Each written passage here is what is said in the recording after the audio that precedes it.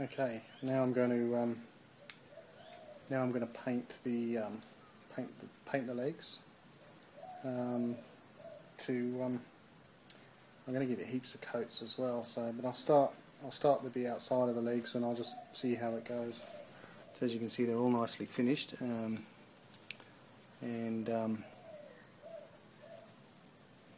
Anyway, they're all nicely finished, and I'm going to I've cleaned them off with a bit of terps, and I'm going to give them a bit of a paint, see what they come up like. Okay, so they've had their first coat of paint now.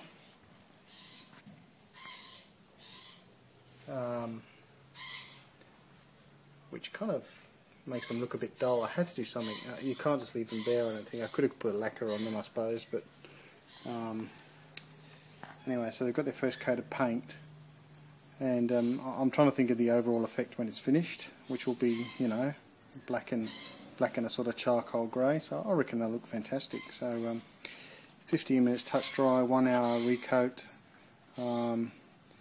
and got a really good idea for baking them on, which you'll see at a later stage. This morning I'm going to I've sprayed the legs on my restoration project for my crown number 1. I've sprayed them with a high temperature spray paint, and I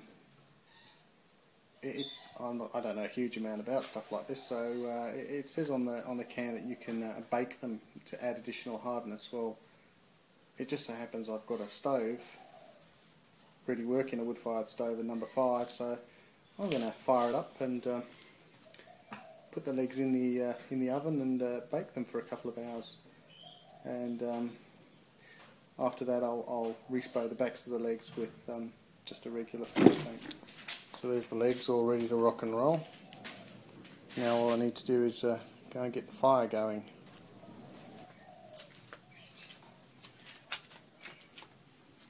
This is my crown number 5, which I'm going to use to bake the legs. Jesse's just doing a bit of a quality control there. I'll let we have fire. Just got a bit of kindling in there, and I'll get that going.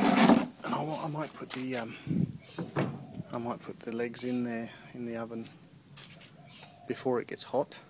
It's more than big enough to handle that. It's actually quite a big oven. It should get up to, you know, around about 450 Fahrenheit, maybe 240 degrees. At the moment it's pretty much ambient temperature. Anyway, we'll see how we go. Okay, I've well and truly loaded up the firebox, and I'll pop the legs are all ready to go. I'll pop them in the oven so that they heat up gradually. Okay, so now I'm going to take my legs, pop them in the oven.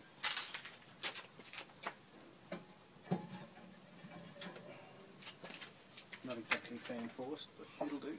Gotta try and make them all fit.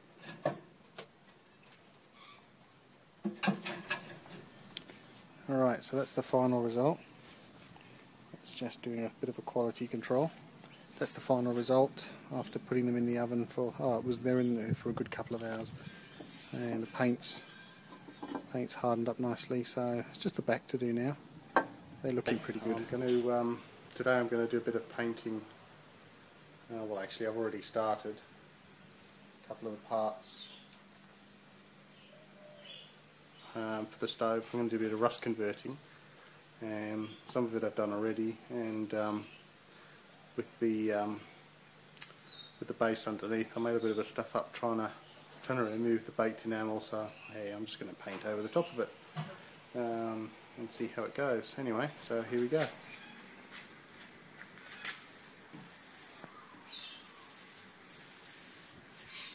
This paint's really nice actually. It's got a sort of a metallic-y sort of finish to it.